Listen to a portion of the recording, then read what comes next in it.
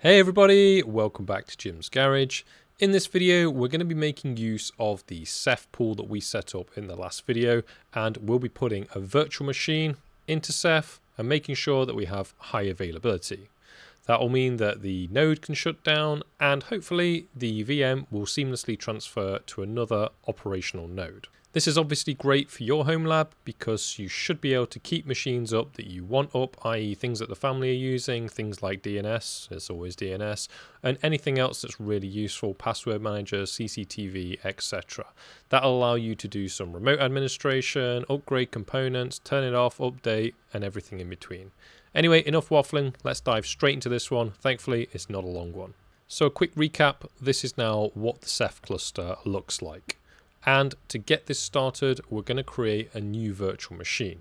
Now, you can do it via clicking the Create Virtual Machine button up there, but I prefer to use templates. So because I've got this template replicated on all of my nodes, I can simply click on one of them. For this instance, I'm going to choose this one here. This is just going to be using Cloud Init with version 24.04. Now, actually, the hardware isn't quite right for this, but it's a template and I'm going to amend that. But the first thing I'm going to do is create clone. I'm going to make sure that it's a full clone. I'm just going to call this one Ceph Test. And then we're going to click clone. Now, the reason this one doesn't work at the moment with Ceph is because if you look at the hard disk and the EFI disk, you'll see that it's on that local-LVM. That's basically the NVMe drive that Proxmox is installed on, not the one that I chose in the last video for Ceph. Now that this one is completed, let's click on it and let's edit it. So I'm going to click on the hard disk and I'm going to do disk action and I'm going to say move the storage. I'm going to move the storage to that VM disk. Remember, that's the pool we created for Ceph in the last video. I'm going to delete the source and then I'm going to click move disk. That's now copying it from this local LVM on Sanguinius onto that clustered Ceph storage pool, such that when that's completed, task OK, and I'm quickly going to do that for the EFI disk as well. I'm going to put that one onto the VM disks. I'll delete the source. That's copied that over, and now with any luck, we should be able to head over onto the VM disks. Remember, I also created the ISOs template, which is shared as well.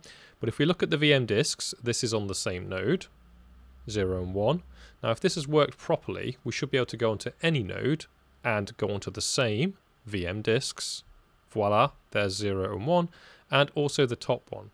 So now those two disks that are assigned to this virtual machine are present on every single node. Perfect. But there's one final thing that we need to do to make sure that we have high availability. We need to head back into the data center.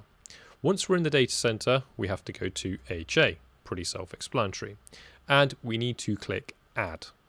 Now on this, we're going to click the Ceph test machine. That's the virtual machine that we just created down here. Now I'm going to say maximum restarts 1. I think that's the number of times it tries to restart this before it gives up. We could probably increase that if we wanted to. And the max relocation attempts, so how many times it wants to try and hop a node before it fails. I'm just keeping those as 1 to demonstrate a point, but you can obviously tweak those to suit your needs, especially if you have things like more nodes, for example. Now, the requested state here is I want it to be started. So it's basically going to try and honor that condition. A bit like where you do things in, say, Kubernetes, where you set a state and it tries to achieve it. A similar kind of principle here. So I'm going to set it to started, and as you can see at the moment, it's not started. So when I click add, you'll see that it's queued on node Sanguinius. This should all start kicking into gear. It's requesting as balance. And where's it moved to?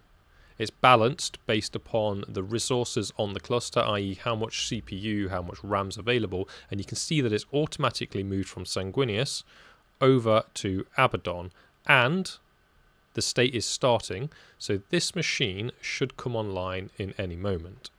So if we click onto this machine, we can go to the console. Now, I've just realized this is on VMBR 0, so actually this cloud template, I should have changed that. If I actually click on here and I edit that, and I change it to the VMBR 1, which is my virtual machine trunk on 10 gigs, and click OK. Now if I head back to the console output, hopefully that should work. So now that says it's up and running, and if we head into the console, it's connected. And sometimes it's a little bit finicky with output, but yeah, there you go. It's automatically doing all of the cloud pulling of updating that image straight away, which is one of the key benefits of using a cloud init template. So perfect, we now have Ceph storage being used by a virtual machine so that we can do failover. Now, whilst that's running in the background and pulling everything, I want to actually go over to the Proxmox documentation, and there's a command there that we can use to test live migration failover, such that we should be able to run commands on this virtual machine, and it should be able to live migrate with virtually no downtime. A great way to do that is probably to run a ping, and let's just see what happens during that ping process. So a great way to do that is probably to run something like a ping, and we'll leave that running, and then hopefully this ping will continue to run as we do the migration.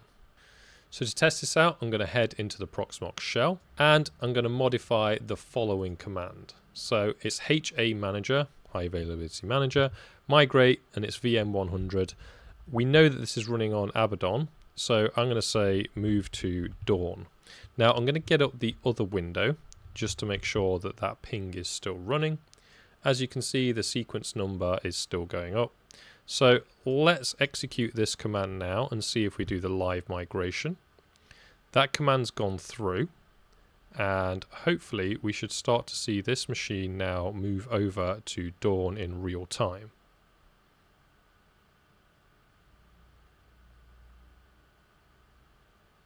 So you can see here on the left, the little aeroplane sign, it's moved, it's moved. There was a small disconnect there. Will it come back to life?